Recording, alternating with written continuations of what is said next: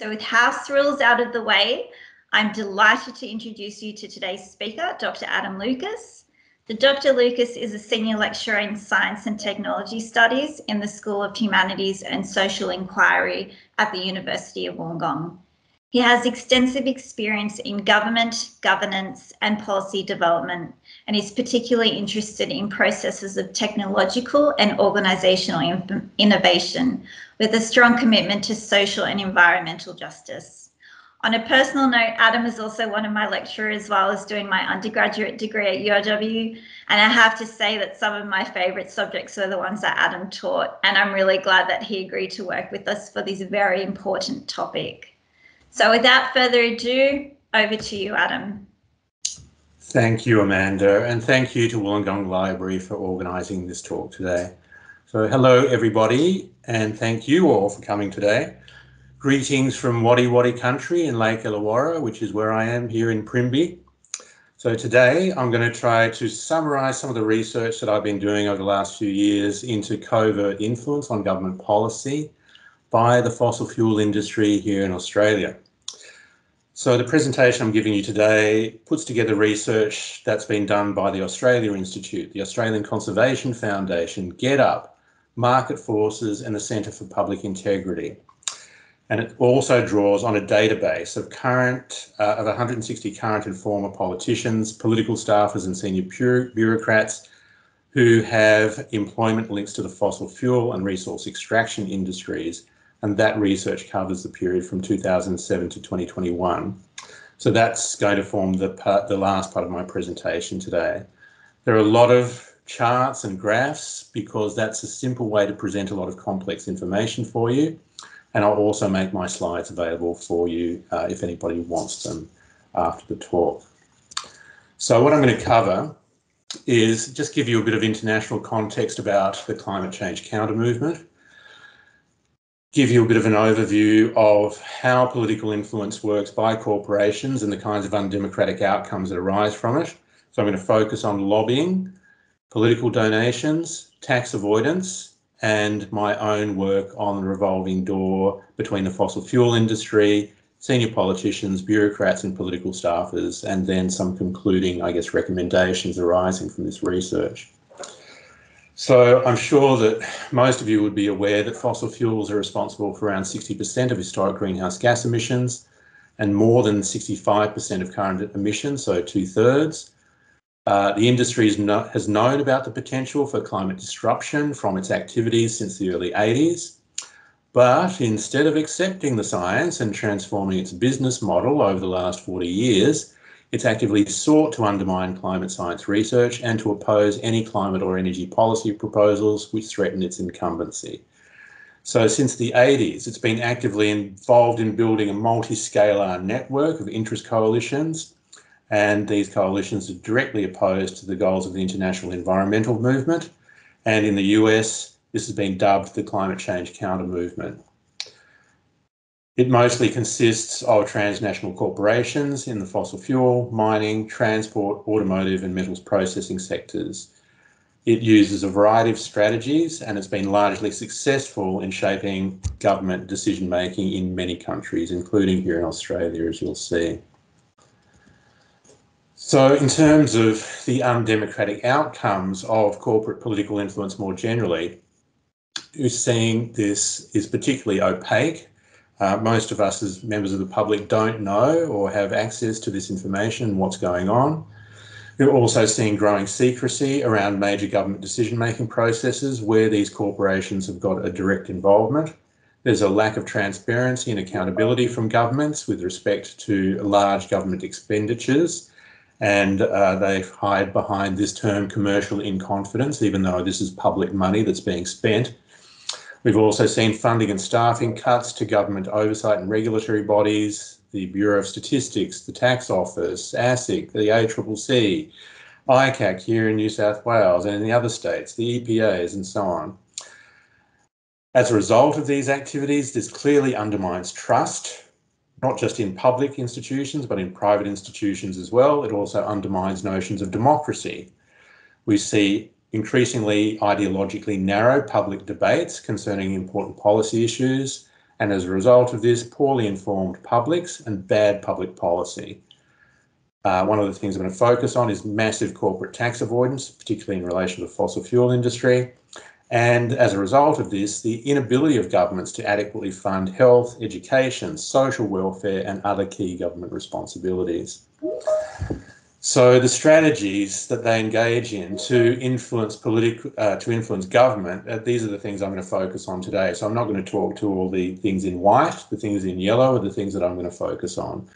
So corporate lobbying of senior politicians and bureaucrats, corporate political donations to major political parties, revolving door appointments between governments and powerful corporations, and what I've called a golden escalator for former senior public officials entering into the private sector.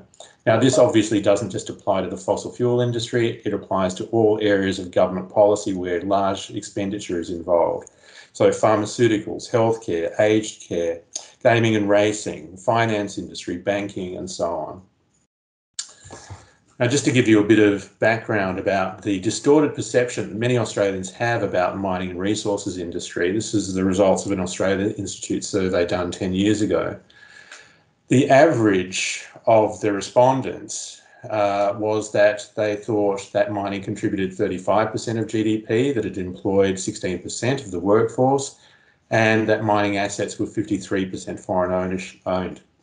The reality was that mining contributed 9% of GDP that financial year, which was then a 100-year record. I mean, it has got to similar levels in the last few years, and it's probably up around 10 or 11%. So again, that's still a record compared to 2010-11, but still, that's not been the norm.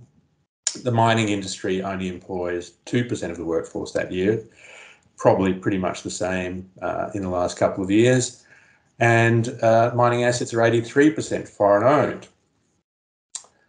So let's have a look in a bit more detail at lobbying and lobbyists. It's $1 billion business. Estimates of expenditure by Australian peak bodies and advocacy groups. So it's not just in fossil fuels, but this is across the board. For that financial year, 2015-16, ranged from $400 to $700 million. So that's just a single year. The investigative journalist Michael West has found that 20 of Australia's major business lobbies spent almost $2 billion on lobbying between 2014 and 2017. Research from the US from 2009 found that for every $1 spent, the return on investment can be as high as $220. I mean, I've seen figures of as much as 20,000% in terms of returns on lobbying expenditure. Now, for those of you who know about it, there's a book by Cameron Murray and Paul Frieders called Game of Mates, where they go through a number of these different industries and how this kind of activity occurs here in Australia in different portfolio areas. Thoroughly recommended if you haven't read it already.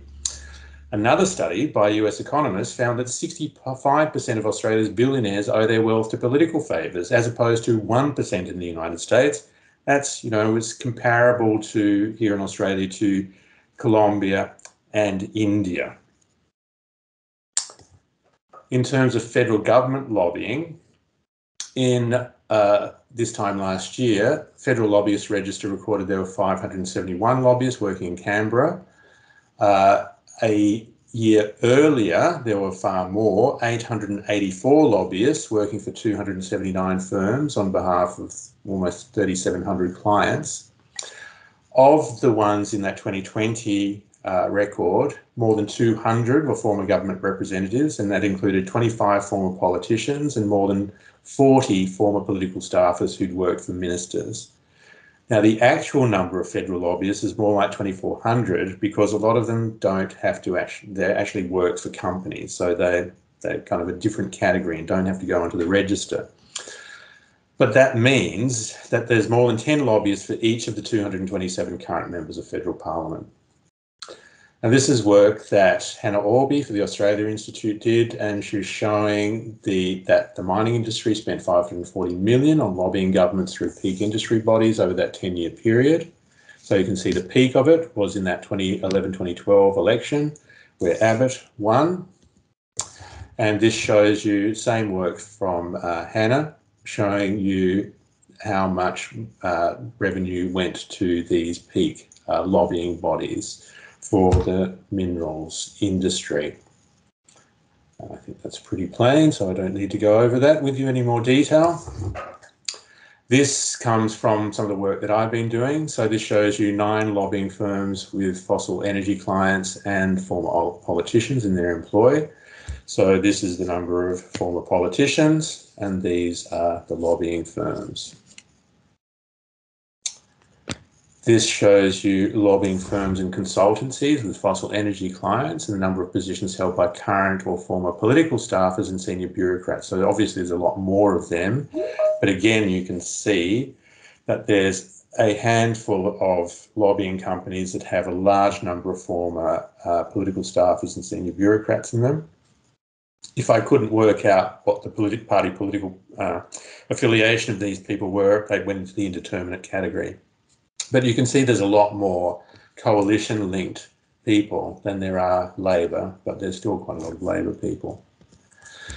This shows you the total number of positions in lobbying firms and consultancies that are occupied by current and former politicians, staffers and senior bureaucrats. So this is aggregating all of those figures and showing you that Government Relations Australia, GRA Everingham, GRA Causeway, there's 3 affiliated lobbying firms, they're the biggest numbers.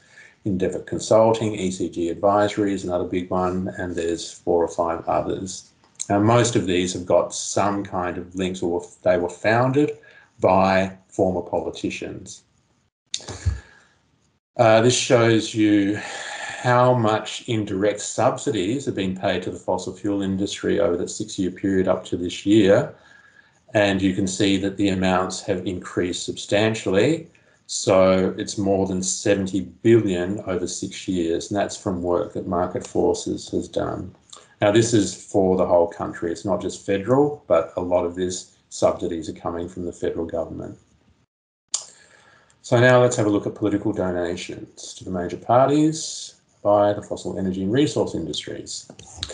So some of you would have known this work that's been done by the ACF and Centre for Public Integrity. And work of one of the Sue Edwards at UNSW. Almost 2/3 of major party revenue sources remain undisclosed to this date, and there's $1 billion over 20 years that we don't know where it's come from.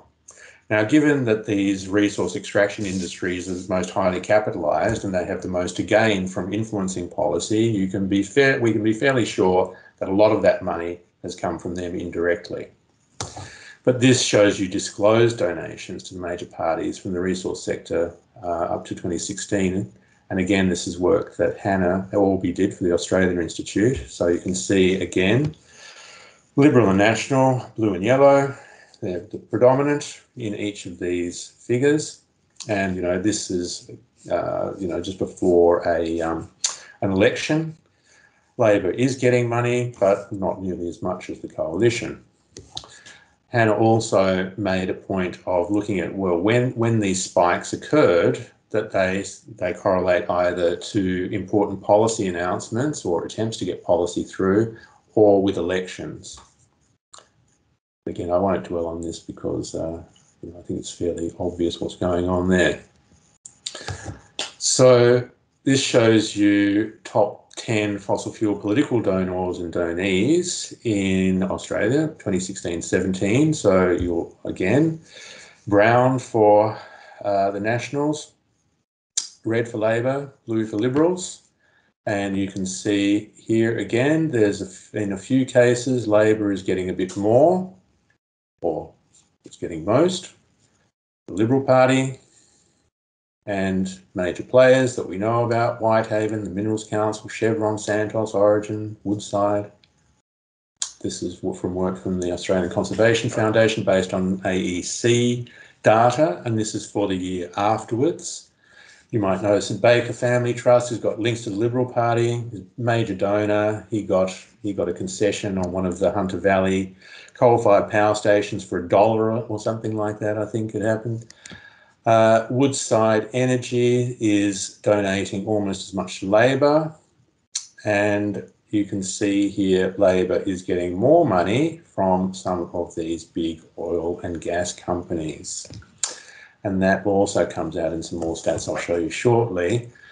This is aggregated figures for political donors from the fossil fuel industry. So again, you know, some of the usual suspects: Caltex, Adani, the Minerals Council, BlueScope, Origin, Mineral Resources, Gina Reinhardt, Chevron, Santos, Woodside, a big contributor. But also these are big companies that are extracting lots of gas.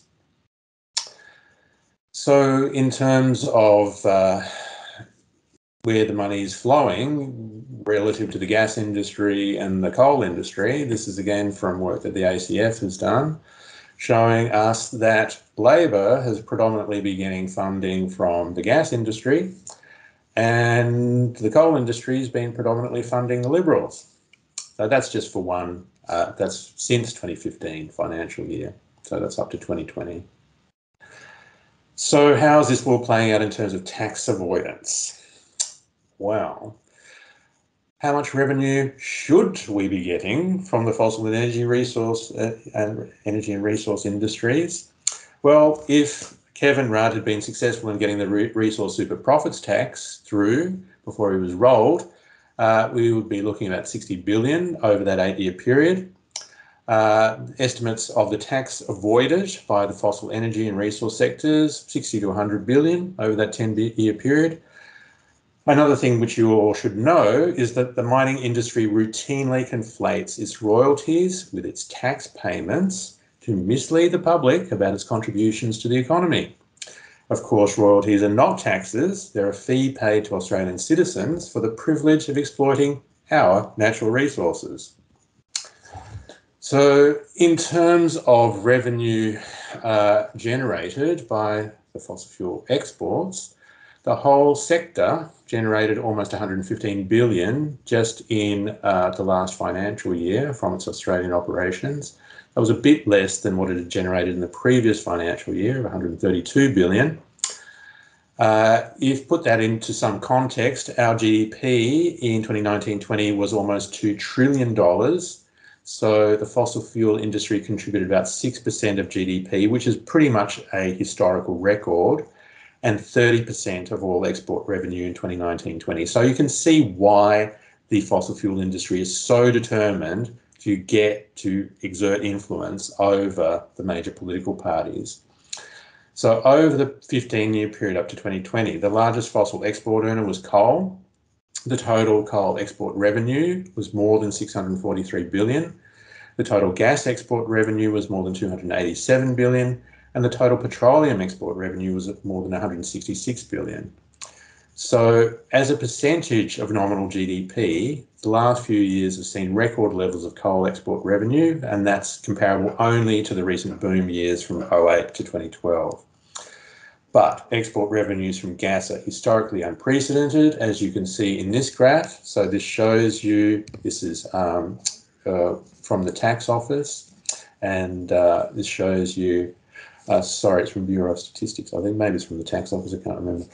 But this does show you fluctuations in the coal revenue. Natural gas, you can just see it's been going exponential. But even comparing this, you know, this is the previous boom years, right? So more coal being exported than ever before, far more natural gas than ever before. And the other categories you can see are somewhat in decline or flatlining.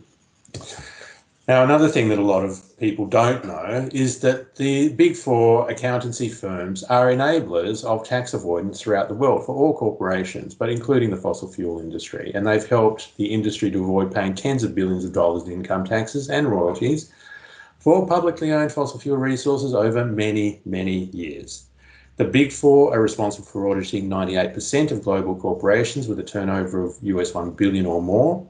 They've reputedly cost governments and taxpayers globally US $1 trillion in annual revenue. Over that 6-year period to 2018, 13 of the Big Four's largest Australian clients in the industry generated 160 billion in revenue, but paid 12 million in income tax, 0.007% of total revenue. 2015 to 18, the 10 most responsible clients generated 415 billion in total revenue and paid 21 billion in income tax, or 5% of total revenue. This shows you the major greenhouse gas emitters and the top 15 corporations: AGL, Energy Australia, Origin, CS Energy. Again, you can see the usual suspects: Santos, Rio Tinto. Well, funnily enough, they also appear in terms of, even though these are the top resource and energy taxpayers, they're still not paying a great deal of tax, as you can see. So Rio Tinto's there, Woodside Petroleum, Alcoa, AGL, 5% average across those companies. Energy Australia paid zero income tax. ExxonMobil, Santos, you can see the huge revenues that these companies are generating, but the tax structure is such, with the help of the Big Four, that they are paying hardly any tax. But this is based on Michael West's deep dive into corporate tax avoidance. Okay, so revolving door. I mean, I can see I'm already at 20 minutes, so I'm going to kind of rush through a bit of this stuff. But this shows you party political donations, affiliations of 38 current and former ALP and coalition politicians. So again, it's predominantly coalition. This shows you the jurisdictions in which these politicians had served. So predominantly federal, but also New South Wales, Queensland, and somewhat surprisingly, South Australia. This shows you the ministerial positions that these politicians filled. So it's primarily Minister for State or Regional Development. This is for the states and territories, premiers, state deputy premiers, attorney generals, Minister for Energy, Minister for Industry, Minister for Trade. These are the federal ministerial positions that were filled by these politicians. So Minister for Resources, Energy, Industry, Defence, Trade, Assistant Treasurer, and even Treasurers and Deputy Prime Ministers. This shows you the federal and state ministers' post-political employment as lobbyists, consultants and board members for fossil fuel firms. So a lot of them are going into board positions, lobbying, and in consultancies. This shows you the fossil fuel companies and peak industry bodies for which former politicians filled board positions. So you can see they've got a good spread there, even though there's not a lot of them. There's a lot of spread. This shows you the political party allegiances of almost 120 ministerial staff as the senior bureaucrats who are employed by the fossil fuel firms and peak industry bodies. So again, you've got about half of them are coalition, about a third couldn't work out, what their party political affiliations were, guns for hire, if you like. This shows you the state and federal jurisdictions in which most of those people were employed. And of course, these are the major fossil fuel producing states. And federally, that's for the coalition. This is for Labor, pretty much similar. So to finish up, what should we be doing about this stuff? I mean, there's been a lot of discussion about these issues, so I'm just kind of bringing together this stuff and putting it to you here. So first of all, we need to ban large political donations to political parties and candidates and increase the transparency over donations, including real-time reporting of political donations, or we go to completely publicly funded elections with election expenditure limits. We need to require the registration of all lobbyists and the details of who's meeting with our elected representatives and the general topics discussed. We need to strengthen freedom of information laws and whistleblower protection laws. We need to mandate 3 to 5 year cooling off periods for public officials on taking jobs in related portfolios after leaving public office. And I guess most importantly, we need to create an independent watchdog to investigate and stamp out corruption, a federal ICAC or Integrity Commission. So there's a bit of further reading, and as I said, I'll make these slides available. This is stuff about Australia. I'm sure most of you, or some of you at least, will know some of these books. And here are some internationally orientated ones. So that's it for me, and let's go to questions, and hopefully I can get my screen to work properly. Oh, here we go.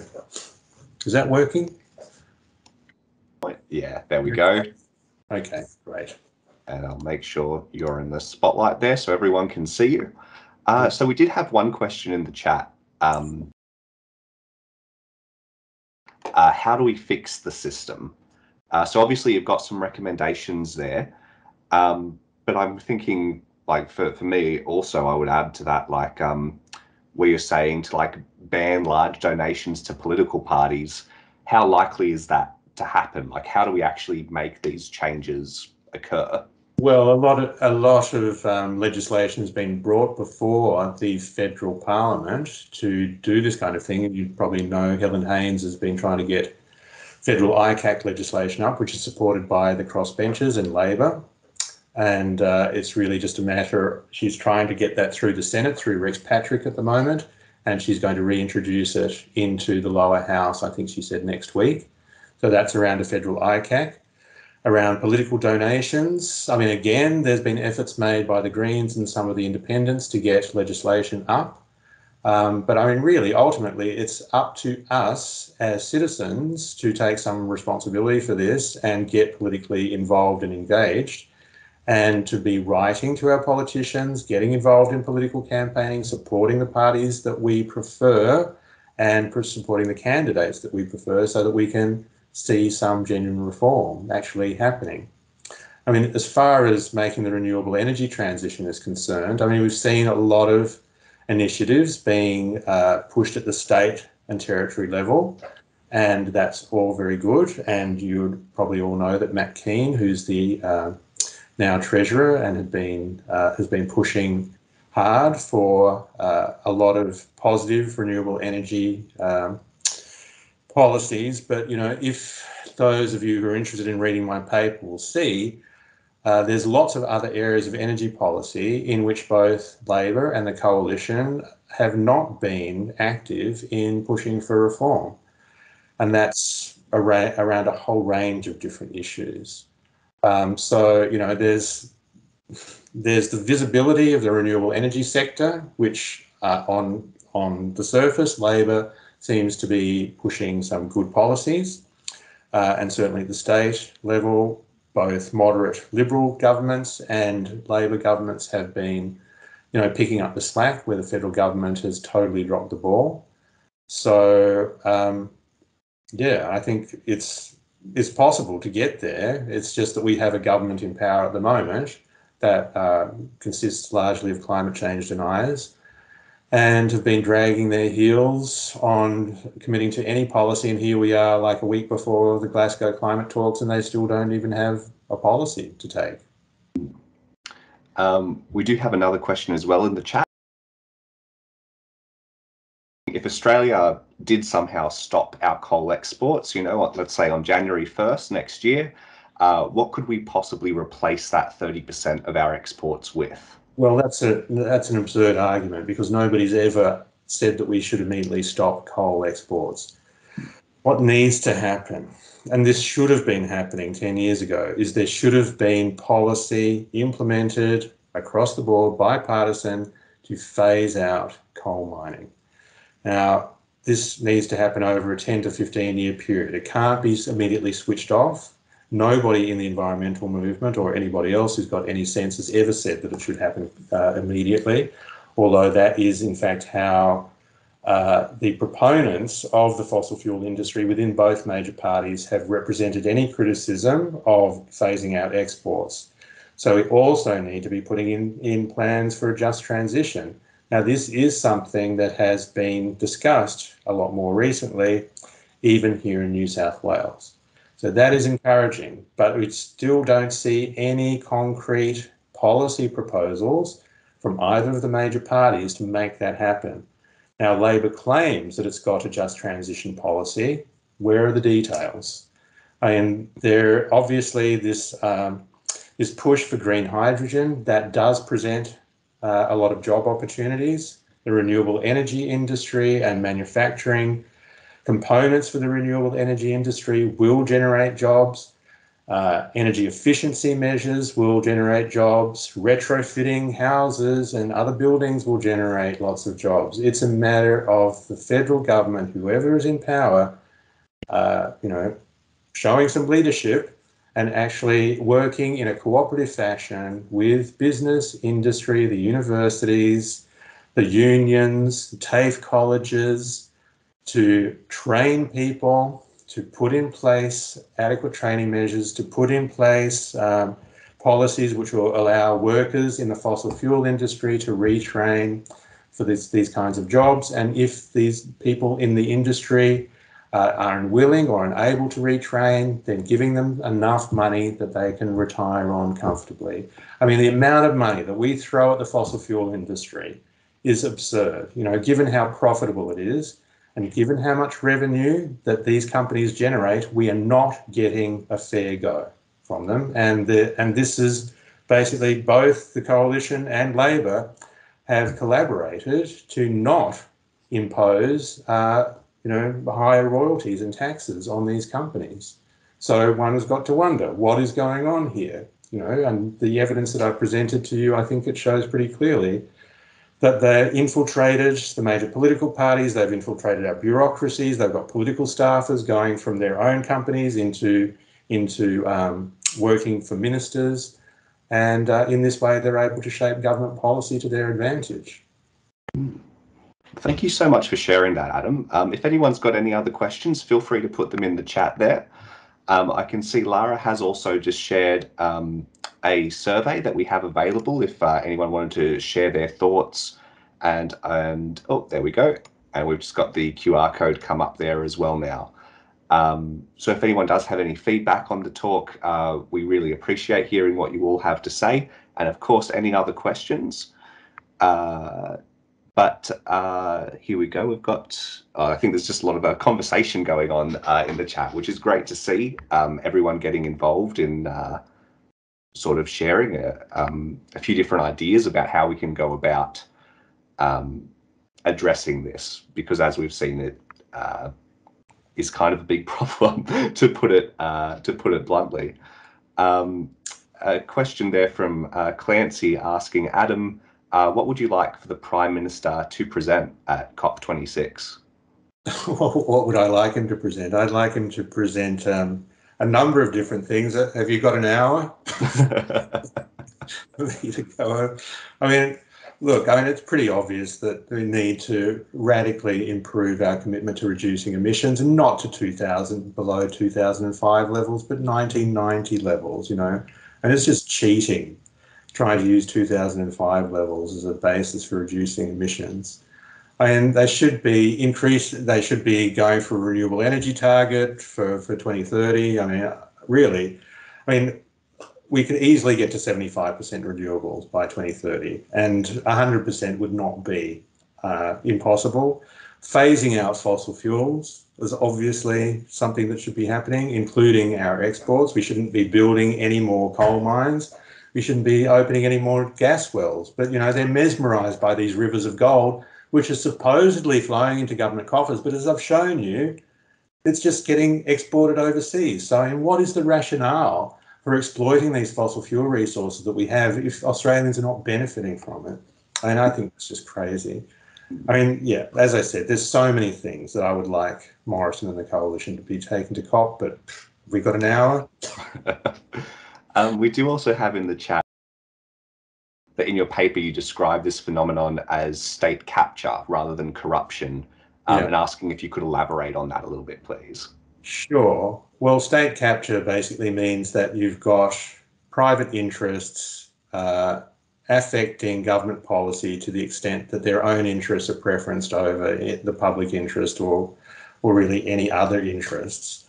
There are formal definitions of what's meant by that, but as you might have seen in this documentary that Craig Rucastle and Christian Van Vuren put out for the ABC, when you can't call this corruption because it's legal. And so, and the Centre for Public Integrity has called it soft corruption. I believe it's corrupt, but to actually say this in a public forum and accuse those who are involved of corruption, well, they'll probably get sued for defamation. So we also have very strong defamation laws here. It's difficult to point out individuals who might be involved in this kind of behaviour. And our final question is, where can we get your paper and the slides? Where can we access this? Well, I'll give you a copy of both the paper and the slides, so you can distribute them to whoever would like them. But my paper is actually behind a paywall, so it's not much point in me giving you a web link for it. Yeah. But I do have copies of it, which I can provide, and happy Wonderful for anybody who's intended to take and share them. Yeah, and everyone who's registered for this event, then we'll just send that out to those emails, so you can have copies of that. Great, thank you, Mitchell. And thank you all for coming, and I hope you found that informative. And yeah, as I said, there's more detail in the paper, and I present these arguments in a lot more detail. Wonderful. Yes, thank you everyone for coming along. I hope you all have found this as interesting as I have. And that, you know, we've still got Global Climate Change Week is happening throughout the rest of the week. Check out the Wollongong City Library socials, and we've got information on more events and talks happening. We've got that survey link in the chat, and again there on the QR code. Thank you so much for coming along, and enjoy the rest of your day, guys. Thanks, everybody. See you. Have a nice day.